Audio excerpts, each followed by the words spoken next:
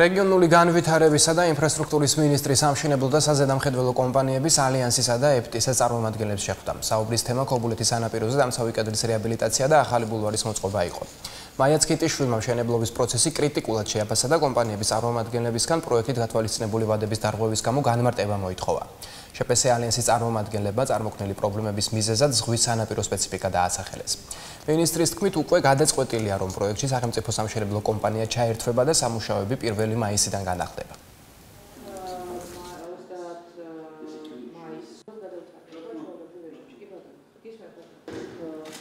Ce făcerea doamna Maria să te uitare, da?